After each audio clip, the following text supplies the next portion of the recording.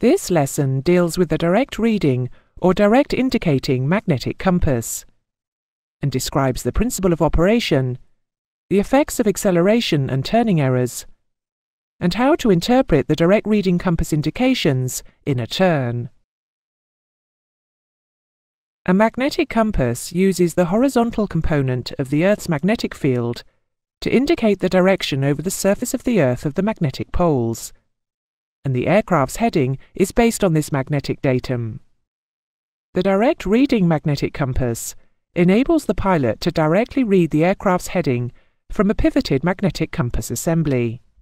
The vertical card compass, or E-type compass as it is commonly known, is a type in general use. It is quite usual for the E-type compass to be the main magnetic reference source in a light aircraft and a standby compass in larger aircraft. The maximum permissible deviation on any heading is 10 degrees. The E-type compass consists of a circular compass card attached directly to the magnet assembly, which is suspended in liquid within a compass bowl. A vertical lubber line on a glass window in the compass casing enables the heading to be read off the compass card. Later in the lesson, we will try turning onto a heading using the E-type compass to see how it works in practice. In the meantime, we need to consider the three basic properties a direct reading compass must possess. They are horizontality, sensitivity, and a periodicity. Let's look at each one in turn. It is the horizontal or H component of the Earth's magnetic field which enables the compass magnets to positively align themselves with the Earth's magnetic field in a north-south direction. The Earth's magnetic field will only be horizontal, however, along the inclination line, or magnetic equator. Even in mid-latitudes, lines of magnetic force in the Earth's magnetic field dip significantly below the horizontal. A freely suspended magnet assembly would follow the angle of dip, so to counteract this effect, the magnet assembly is pendulously suspended. A non-pendulously suspended magnet would take up the inclination of the local dip, like this. By suspending it from above, on a sharp pin sitting in a smooth, hard cup, we displace the centre of gravity from the centre. This produces a self-levelling mechanism. The centre of gravity will seek the lowest point. This means that the tilting effect caused by the vertical or Z component of the Earth's magnetic field is opposed by the weight of the magnet assembly, and the tilt or dip will be greatly reduced. Unfortunately, as we shall see later, this solution introduces new problems, called turning and acceleration errors, which we will discuss shortly.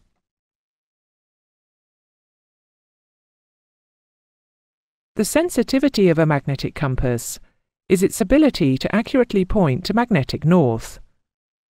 Two factors will affect this. The first is the strength of the Earth's magnetic field. The second factor is the pole strength of the compass needle or assembly. The weak magnetic field of the Earth cannot be altered. So to increase the sensitivity of the compass, multiple short magnets with a high degree of magnetism are incorporated into the magnet assembly. Sensitivity is further increased by reducing friction, and this is achieved in three ways. The first is to use an iridium-tipped pivot in a jeweled cup. The second is the lubricating effect on the pivot by the liquid which fills the compass bowl. And thirdly, the liquid in the compass bowl helps reduce the effective weight of the magnet assembly, as liquid is denser than air.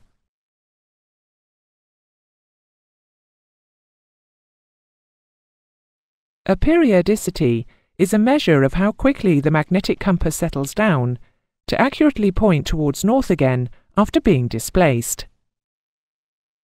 Any oscillations of the compass needle around magnetic north must be damped out or substantially reduced, and this is achieved in two ways.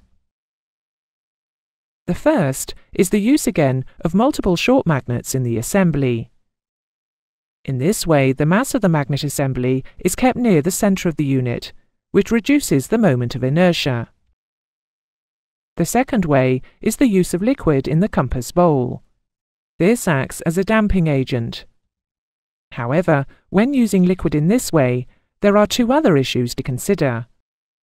The first is that liquid may expand or contract as temperature changes, and this can be overcome by incorporating an expansion chamber. The second issue is that of liquid swirl, and this occurs as a result of the viscosity of the liquid.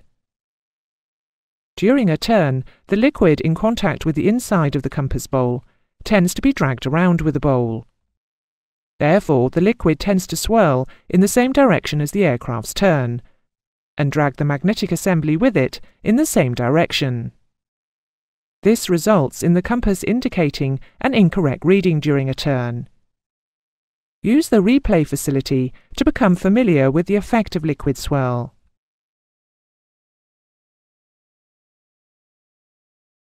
Turning and straight-line acceleration errors can be quite substantial in the direct reading compass.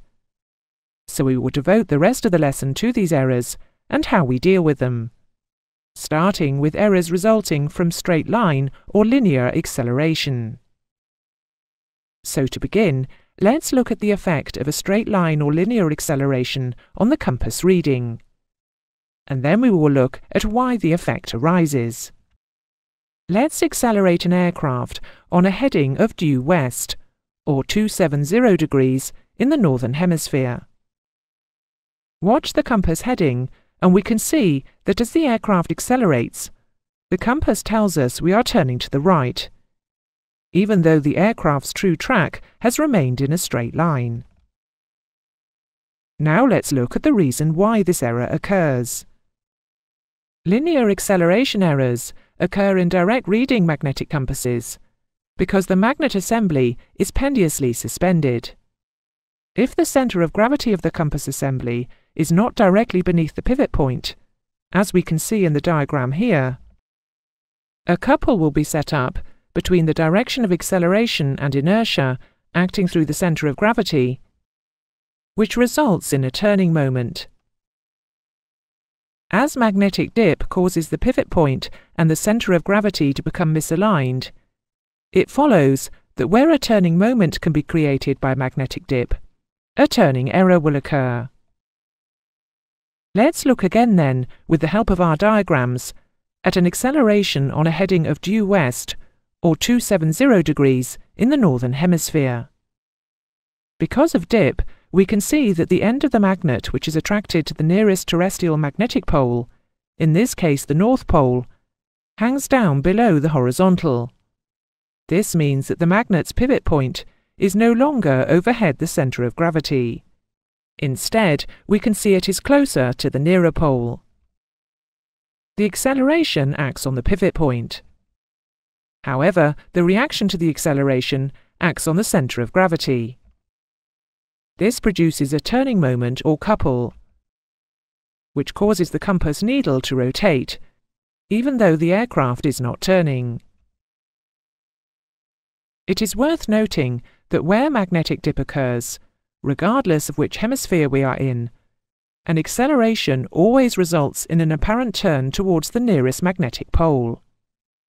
In deceleration, the opposite rules apply, and deceleration always results in an apparent turn towards the magnetic equator whenever magnetic dip occurs. It follows also that except for a small amount of liquid swirl effect in turns, there will be no acceleration errors at the magnetic equator because there is no magnetic dip at the magnetic equator. There will be no acceleration errors on north or south headings either, as on these headings both the pivot point and the centre of gravity are in alignment with the aircraft's fore and aft axis. Let's look at turning errors now.